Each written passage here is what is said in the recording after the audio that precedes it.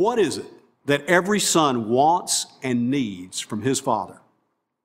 It's important to understand the answer to this question because it not only helps us fully understand our own father wound reality, but it also helps guard us from inflicting this wound on our sons. So here's the answer. There are 5 things that are essential for a healthy father and son relationship. Here's the first one. Time together. Just time together.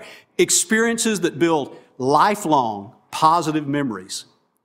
Time together puts weight into a son's soul that steadies him for life. I mean, it's stuff like just taking a walk together, climbing a mountain together, working on a project together, or taking a special trip together. Just me and Dad. That's what your son is thinking. Just me and Dad. And you know what else he's thinking? He's thinking, Dad didn't just love me. He really liked me. I mean, he's supposed to love me, but he enjoys being with me. Kids will grow up in your presence when they know you truly enjoy them. That's what time together does. Secondly, a son needs life skills. Life skills. Training must go beyond what he learns from books. We must equip our son with practical life skills that will help him succeed so he won't be standing around when the hood's up on the car, looking at the motor, wondering what it is. He'll know where the oil stick is, and he'll know what to do with it. He'll know how to check his tires. He'll know how to tie his tie.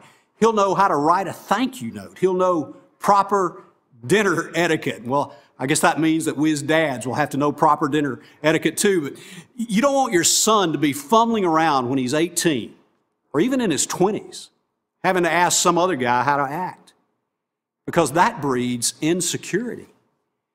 He'll know how to manage his bank account. He'll know how to save money and spend less than he makes. He'll know how to set his own alarm and get up by himself. He'll know how to keep his room clean. He'll know how to act on a date with a woman. He'll know how to share his heart. He won't feel like a fool in life because you have trained him up in the way he should go. Every son needs practical life skills like that from his dad. Here's a third thing. Every son needs direction from his dad with solid answers to the why questions of life. You see, more than just life skills, he needs a philosophy from dad for what life is all about.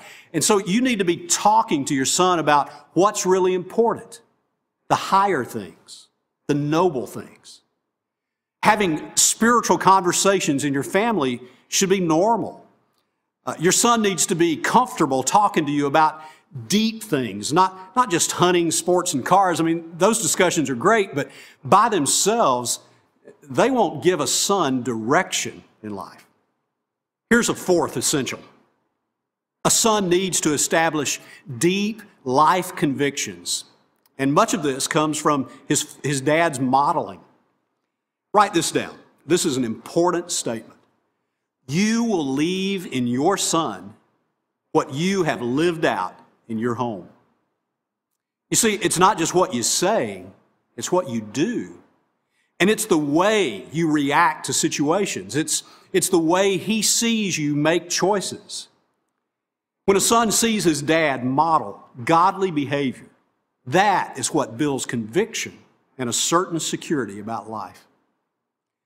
Now, finally, and most of all, what every son needs is his dad's heart. He needs his dad's heart. Every son needs to be loved by dad. Every son needs to be affirmed by dad. And every son needs his father's blessing. That's how a father gives his heart to his son. There really needs to be some marked moments where a father can cast a vision for his son, where he can affirm his strengths and gifts and commit to help him step into that future vision.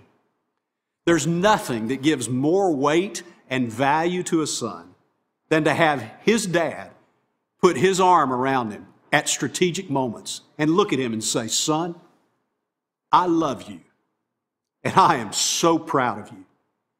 Every son loves to hear his dad say, You're good at something. You know, God our Father exhibited the importance of a son hearing these three things. When he spoke from heaven in Matthew 17:5, he said, "This is my son whom I love, and with him I am well pleased." And then he said, "Listen to him." You know, this is God saying, I love you, my son. I'm proud of you, and I'm affirming your teaching skills. You really do have a lot of good things to say. There's nothing more powerful in a son's life than dad's heart. Now, men, those are the essentials.